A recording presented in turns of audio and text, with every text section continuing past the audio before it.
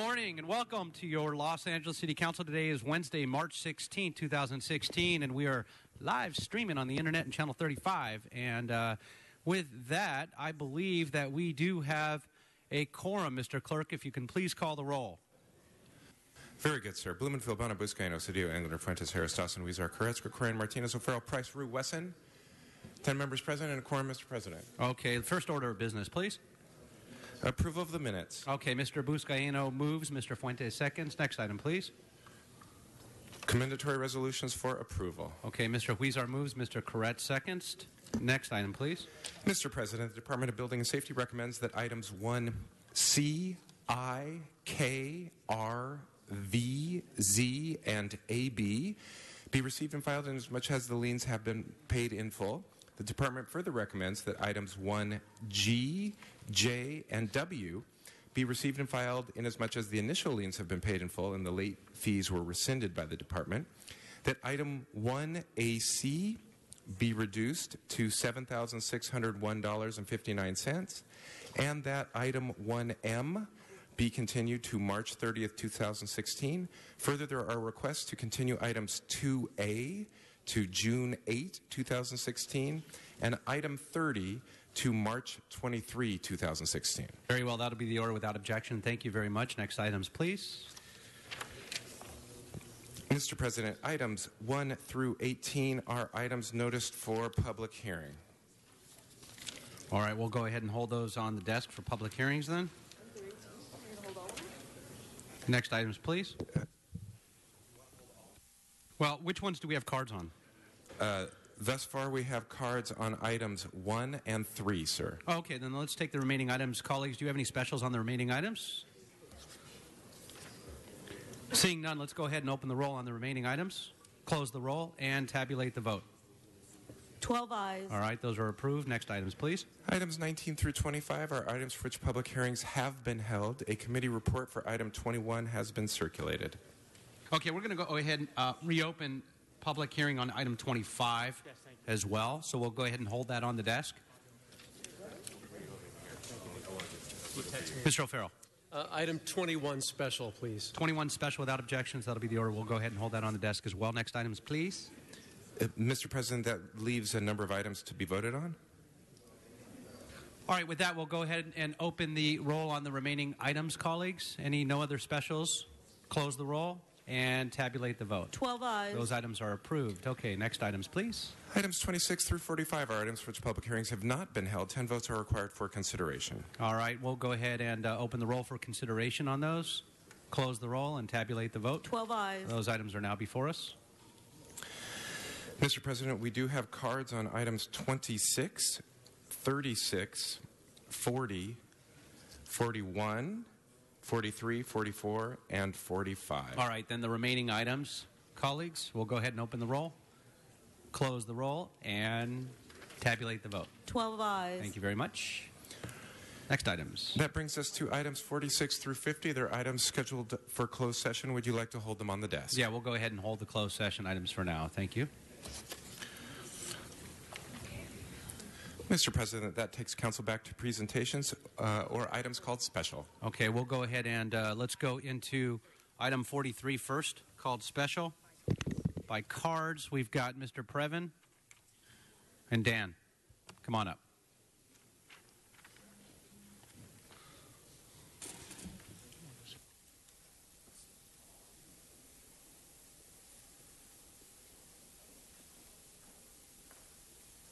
Mr. Previn, good morning.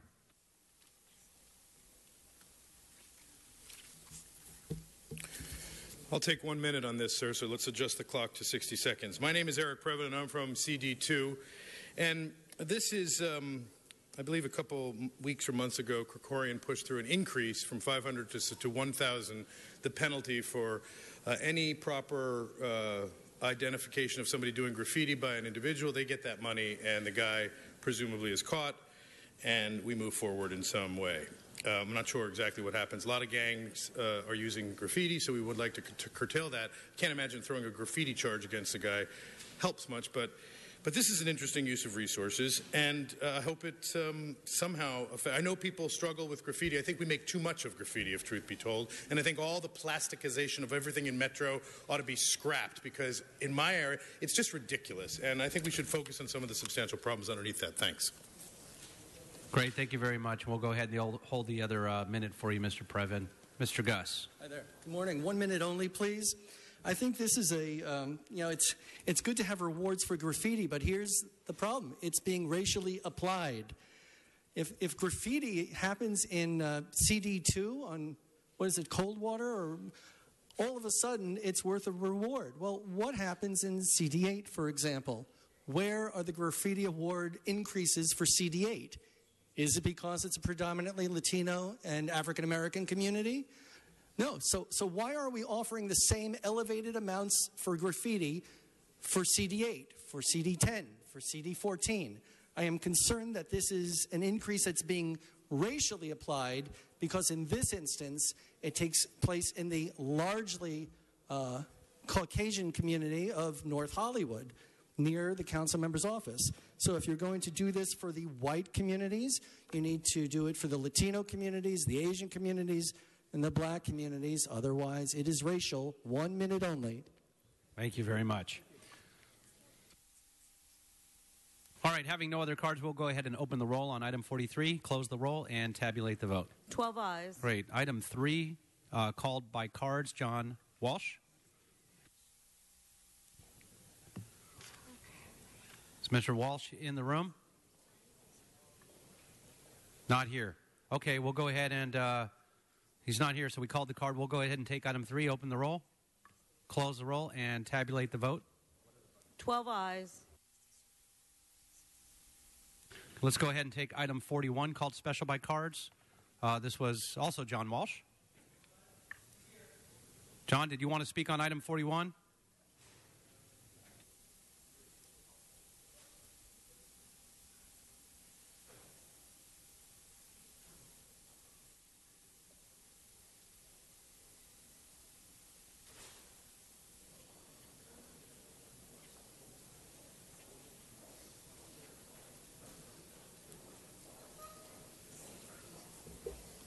John Walsh, blogging at HollywoodHighlands.org or J. Walsh Confidential. Item 41, this is FEMA, Urban Search and Rescue Task Force Cooperative Agreement. This is $1 million down the rat hole. There's absolutely no interest in anything as far as disasters. The only disaster that the mayor is worried about is Bernie Sanders as president, okay? That's the only disaster he's worried about. This is $425,000 down the goddamn rat hole.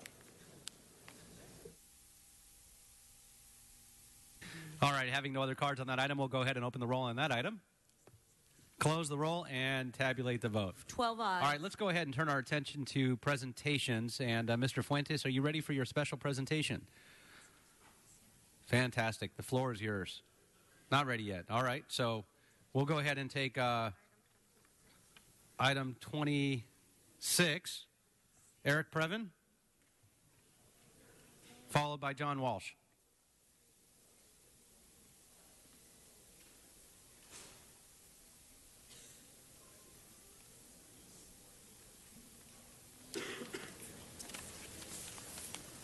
Sure. Once again, I'll take 60 seconds, sir. So no afterplay games. Thank you.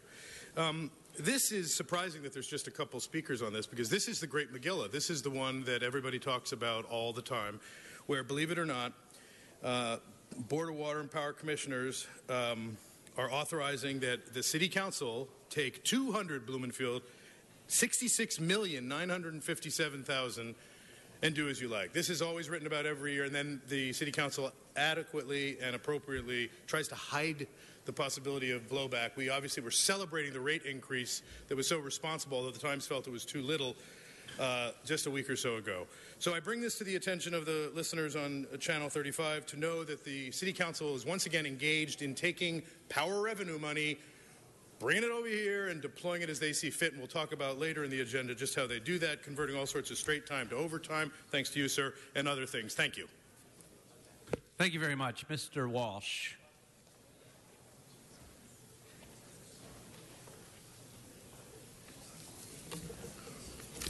John Walsh, blogging at HollywoodHighlands.org, or J. Walsh Confidential, tweeting at Hollywood Dems. Now, we were told the DWP ran out of money. There was no money for the DWP, so you had to raise rates. Now here, all of a sudden, we find out surplus money? Look at it. Am I lying to you? Mr. Krikorian, they had surplus money here. How much money was it? They're not going to tell us the money. How much? The surplus money, transfer of surplus money from the Power Revenue Fund of the DWP to the Reserve Fund. They have so much money that they're trading from one place to another. What a bunch of phooey liars you are. And so is Rabbi Hire. For hire. Thank you very much. Having no other cards, Mr. Fuentes. Thank you, Mr. Englander. Before you speak, if we can have some of the sidebar conversation over here, if you guys can keep it down just a little bit, Sergeant, if you can ask the chambers folks to keep their conversations down to a minimum. I want to hear what Mr. Fuentes has to say. Thank you, Mr. President. So, colleagues, this is the transfer. It was not done its service right now by the public testimony. This transfer has been around since 1925. It is something that the City of Los Angeles, actually, it has made the City of Los Angeles really great in that it is our dividend to our ratepayers. The transfer, as many of you know, gets transferred on the previous fiscal year. So what's moving over today is money from fiscal year 2014-15. It does not reflect the increases in revenues in this recent rate case. But the reason we should celebrate all of this, colleagues, is because the transfer, when the research was done recently in the recent analysis on the rate case, the transfer is on par with other municipally owned utilities in the country. In fact, we probably are on the lower end of what it is that we transfer over. But the reason that we ought to celebrate this is that this is precisely why the ratepayers, Angelenos, the City of Los Angeles, owning its own utility, it gets to invest in the city service delivery that we all want and deserve. So as a matter of example, this transfer is equivalent to about 50% of the entire funding of the fire department. So imagine for a second if we didn't have that transfer. We would have to have made significant cuts during the Great Recession, but certainly the City of Los Angeles would not have grown the way it has in terms of service delivery if it weren't for the participation of the rate base in the future of the city. But I do believe, colleagues, that we need to have a more in-depth conversation about the transfer. I want to thank Council President Wesson in chairing the meetings around reform, because I think it does beg a question as to how much it is that we want to invest in the utility and how much it is that we should continue to share with the ratepayer in the form of this dividend. But in today's action, I believe that this is absolutely appropriate. It's pro forma. It's something that we've been doing since 1925, and I urge an aye vote. Great. Thank you very much. Seeing no other speakers on the queue, we'll go ahead and open the roll, close the roll, and tabulate the vote. 14 ayes. It is approved. Thank you very much, and it'll be sent forthwith without objection. That'll be the order. All right, let's go ahead and go over to item 36, called Special by Cards. Mr. Previn, item 36, followed by John Walsh. Both of you can come on up.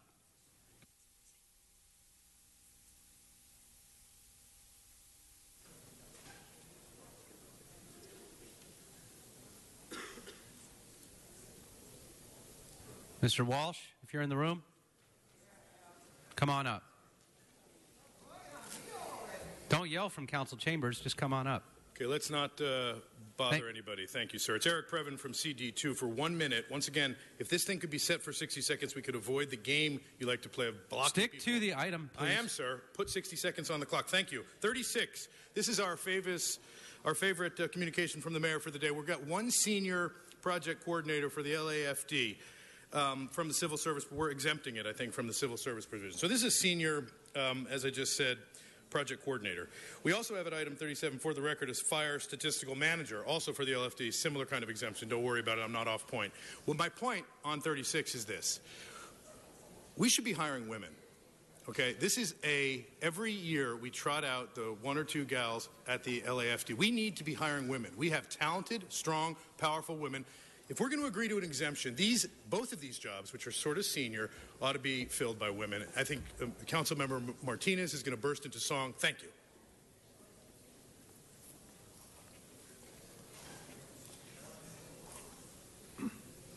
John Walsh, HollywoodHighlands.org. Let me tell you what exemption means. Exemption means they don't have to have any qualifications to get the job other than maybe they suck the mayor's cock. Okay? That's what we're talking about. Mr. Walsh. That's how Glenn Dake got his job. Mr. Walsh. Now, let me tell you, anytime you think that anything I say, you arrest me and then we'll go to court.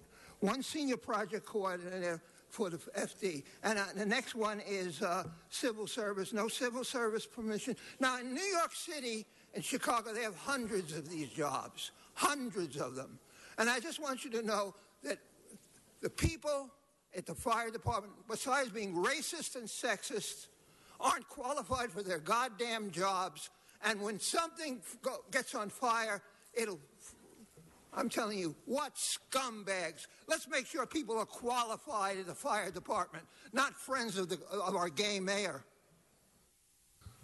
All right. Thank you very much. Seeing no other cards, we'll go ahead and open the roll, close the roll, and tabulate the vote. 14 ayes. Mr. Walsh, you're disrupting this meeting. Please have a seat. And wanted to let, who here is the first time they're visiting City Hall? Any hands? All right, so I wanted to let you all know about the First Amendment that you just witnessed.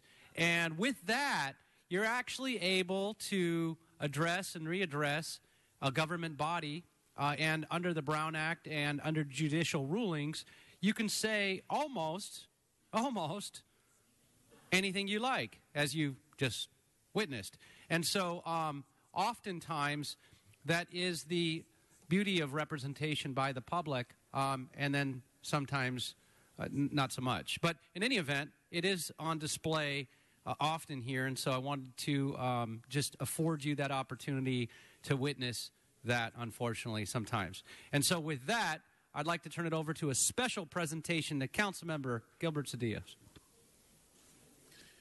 Mr. President, thanks for informing us of that abuse of the First Amendment, that there are those who have given their lives and committed their lives so that we could share in the freedoms that come from the First Amendment. And then there are those who simply don't appreciate it, abuse it, belittle it, and leave us here wondering why didn't they go to Loyola High School? So, with that, my dear colleagues, let me tell you, I like to talk a lot about my upbringing here as an Angelino. And I went to a great public school, Roosevelt High School. But one of the things for many of the Mexican-American families growing up was that their parents always wanted them to go to the local Catholic school. And there are many great Catholic schools in Los Angeles, but I think the oldest, and arguably the best, and I say that today, is Loyola High School.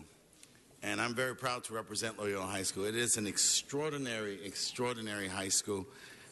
We have a great relationship with our office. We spend a lot of time working with them, and they are a pillar and an anchor of our community. And they are a school that's located in the 1st District, but they are a school that serves and services the entire city.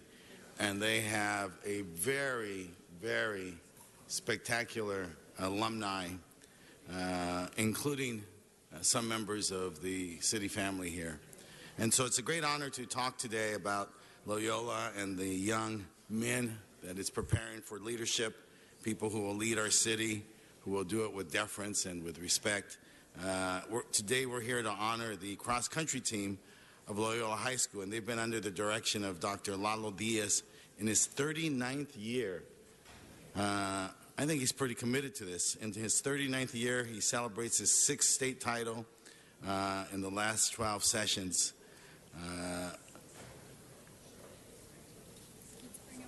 Let's bring them up. Or else I'm going to start talking about the year I ran cross country.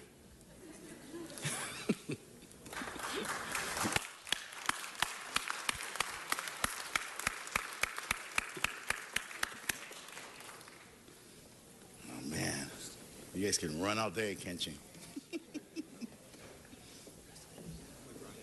You brought it good.